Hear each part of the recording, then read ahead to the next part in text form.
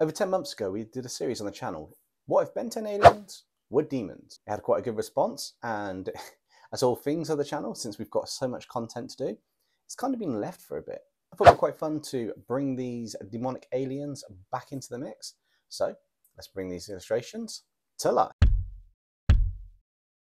In the empty corridor, the Department of Multiversal Matters, the air was still and quiet. Suddenly, a small glowing crack began to form, and through it came 12 fingers that forcefully ripped the rift open. In an instant, a large, red-headed, six-armed demonic-like creature emerged from the rift, its eyes glowing green with a fierce energy. The last time anyone or anything was in this corridor, it was to send Ben 10 of Earth 666 to another dimension through a dimensional portal. Back then, it was thought that he had returned to his own dimension. However, due to a small glitch in the portal dimension device, Ben 10 was sent to another dimension entirely. Unfortunately, it was not Earth 666 he was sent to, but another dimension that soon fell prey to their own sins, destroying the world until it became a desolate wasteland. Thanks to his Omnitrix, Ben was able to stay in demonic alien forms, and thrived in this environment. It took a whole year and 10 months to be able to return via the faint traces of the portal that sent him to this dimension. His only thought was getting revenge on the Department of Multiversal Matters, and this gave him an unrelenting drive to get back and continue wreaking havoc upon his return. With a sinister grin, the demonic form of Fourarms fully emerged from the portal. His massive size and imposing presence dominated the previously empty corridor. Fourarms took a moment to look around his new surroundings, relishing in the fact that he'd finally made it back to the Department of Multiversal Matters. He could feel the power of the portal behind him, pulsing with an energy that made him feel invincible.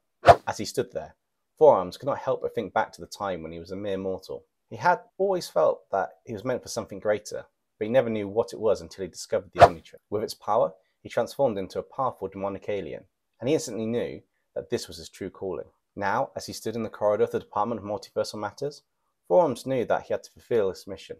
He was there to seek revenge on those who had wronged him, and he would stop at nothing to achieve his goals. The air was filled with a sense of foreboding as Fourarms took his first steps forward, ready to unleash his wrath upon anyone who dared stand in his way.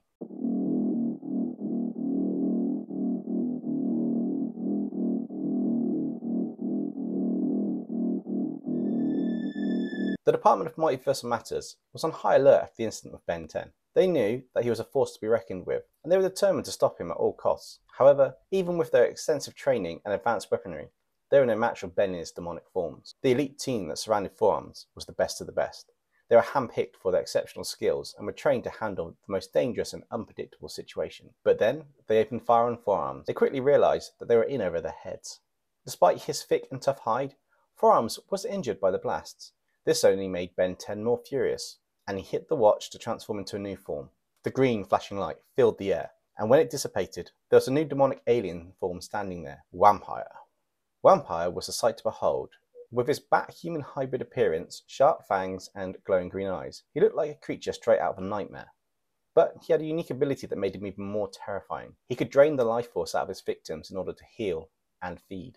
As the elite team continued to fire at Whampire, he started to feed on them. Their screams of agony filled the corridors as Whampire drained their life force and healed himself. It was a gruesome sight, but Ben couldn't help feel a sense of satisfaction as he watched his enemies fall before him. But the carnage wasn't over yet. As Whampire continued to feed, he grew stronger and more powerful. His enemies were no match for him, and it wasn't long before the entire room was filled with the sound of gunfire and screams. In the end, the elite team was no match for Ben 10 in his demonic form. They had underestimated his power, and they paid the ultimate price for it.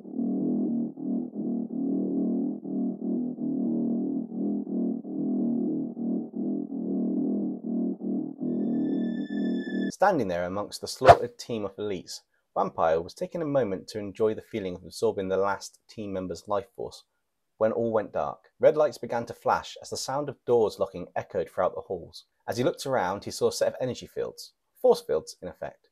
He walked up to them and attempted to drain the energy, but was unable to do so.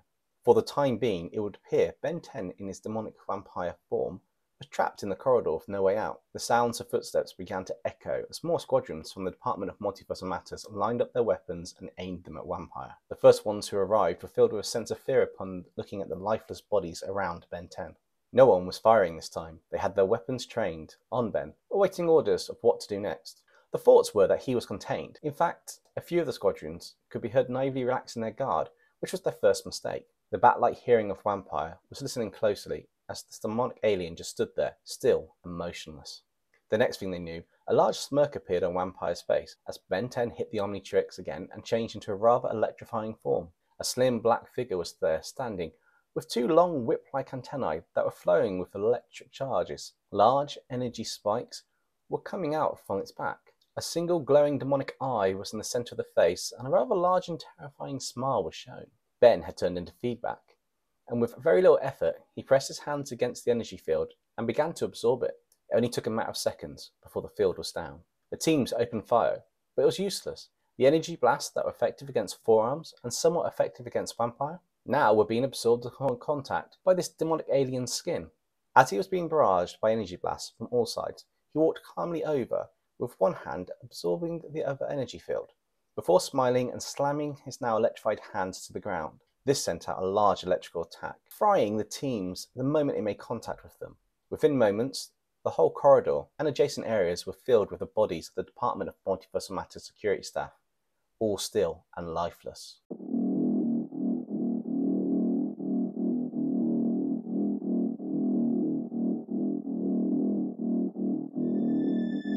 This was a super fun episode, and I really enjoyed how the story came out. But even more so, and on a slightly biased note, I really enjoyed how the artwork came out. I think it's up there in the top artwork so far this year. Not sure it beats the Venomized Charizard that we did in the last video, but I'd say it's up there. Don't forget, today is the deadline for the community redraw, so be sure to get your submissions in before time runs out. I look forward to seeing all the awesome submissions from you guys. Monday, we'll be continuing our Mitsune Mecha during the live stream, where we take the Monster Hunter creature and we turn it into a mechanized form. So I hope to see you all there. And if you like this video, why not check out the episode that started this all off? What if Ben 10 Aliens Were Demons, Part 1, which you can view by clicking right here. Anyway, that's all for today. Stay safe, everybody. Catch you next time.